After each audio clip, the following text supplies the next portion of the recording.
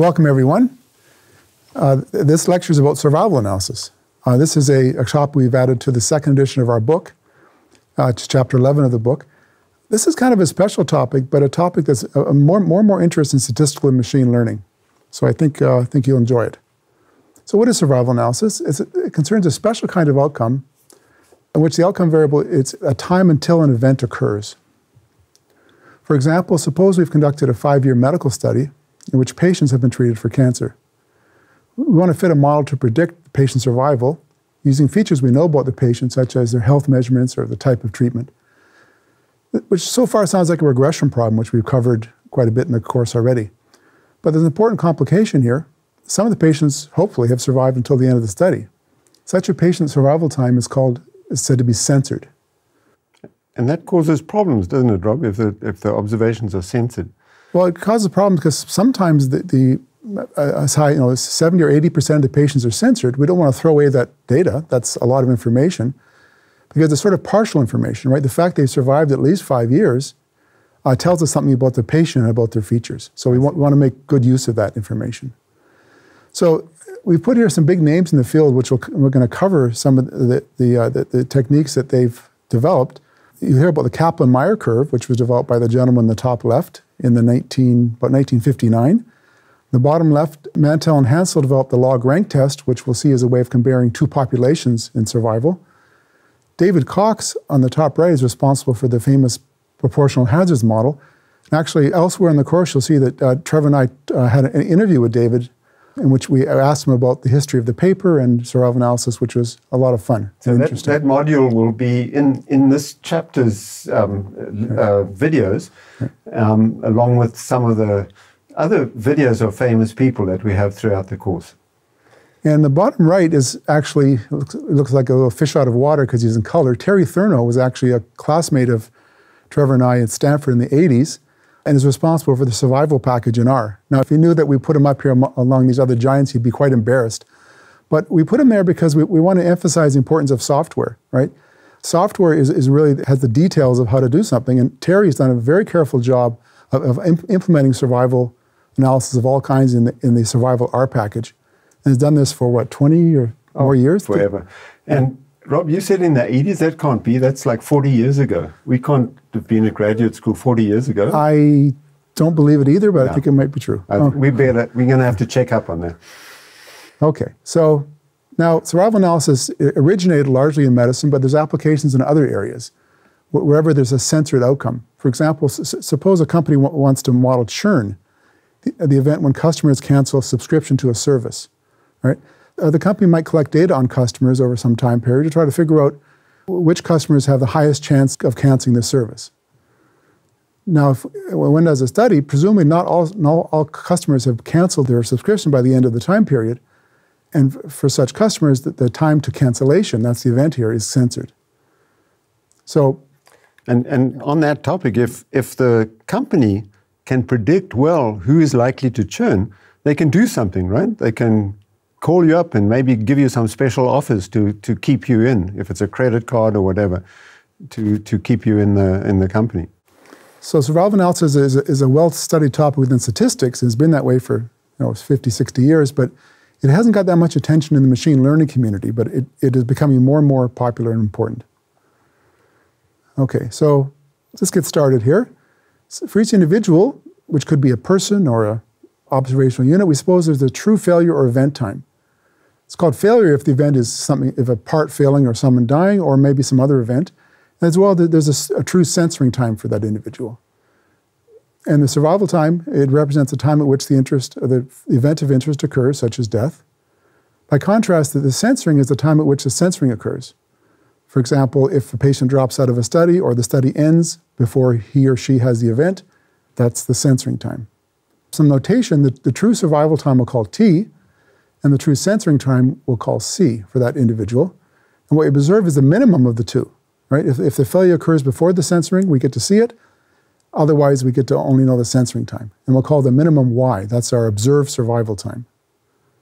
We want to know whether that survival time is actually a true time or whether it's censored, and the indicator delta we'll use is 1 if T is less than C, so it's an actual observed failure, or 0 if it's censored.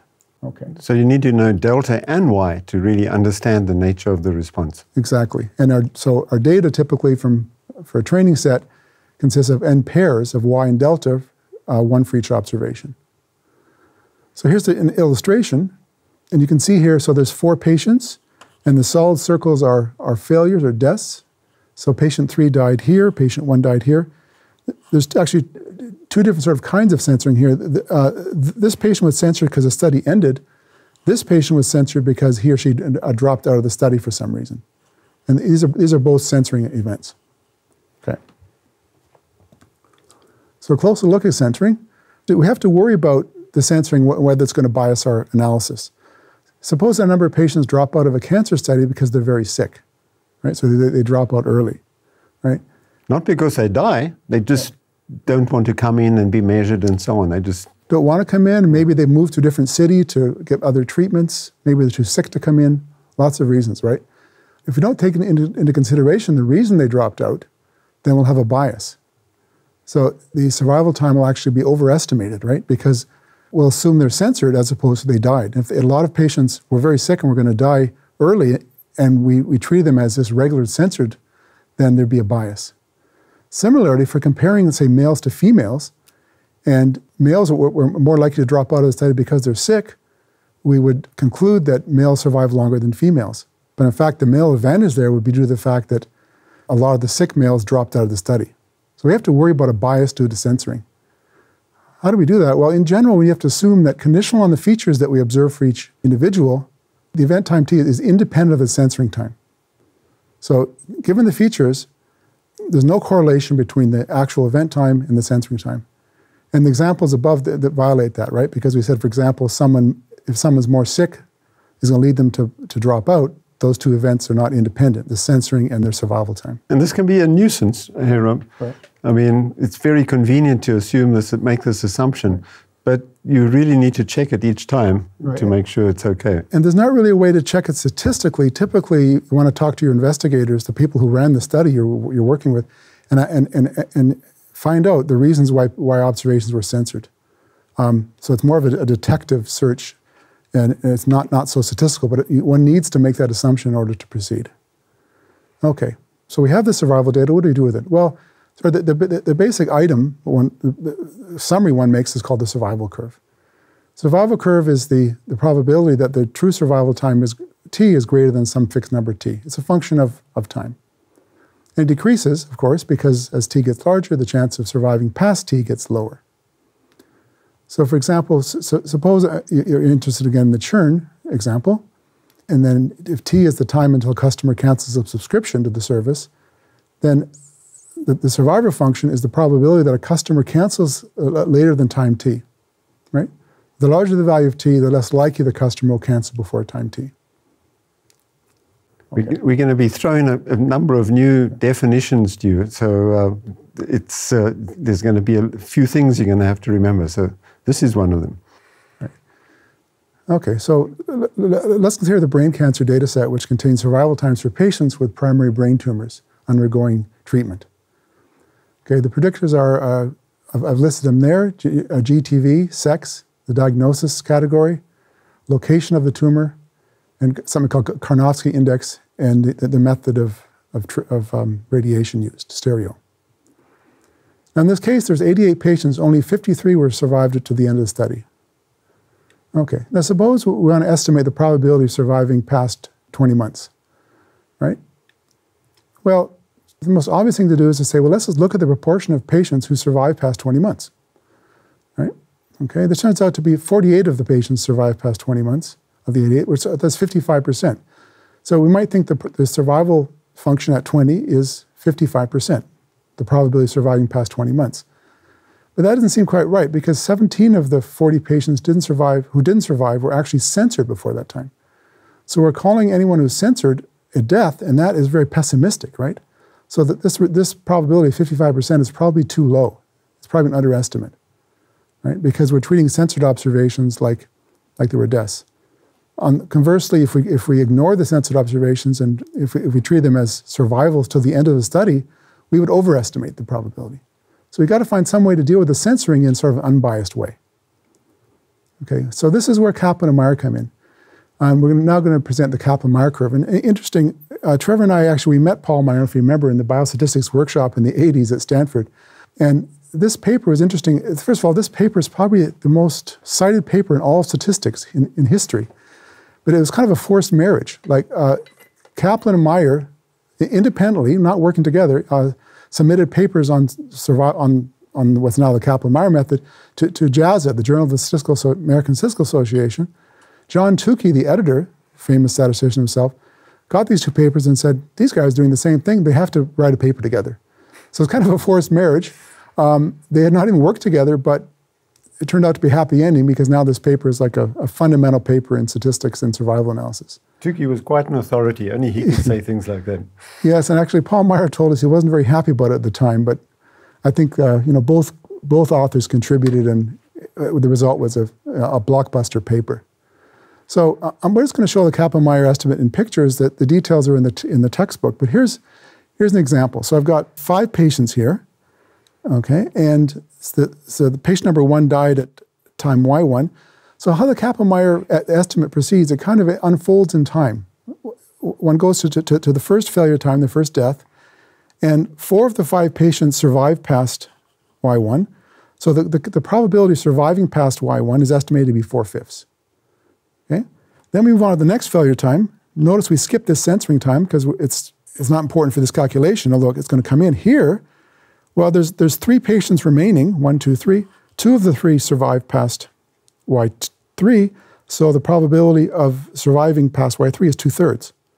So overall, the probability of surviving past y3 is 4/5 from the first times 2/3 from the second event. So what this method does is it computes the conditional probability of surviving past each failure time, given you've survived up to that time.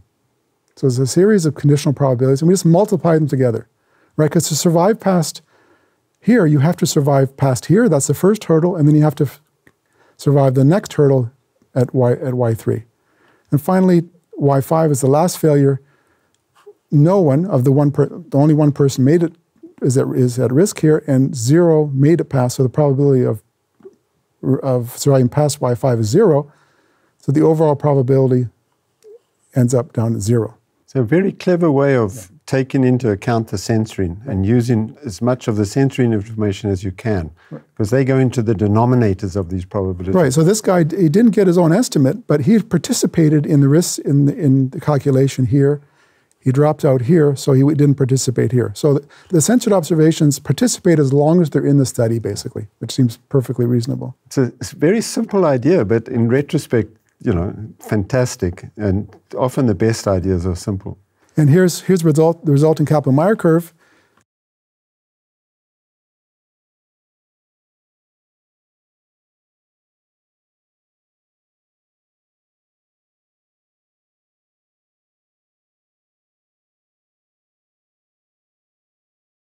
Of course, here we only have 5 observations, 3 events. Yeah. Generally, you'll have much more, and it'll be a smoother looking curve. And there we go.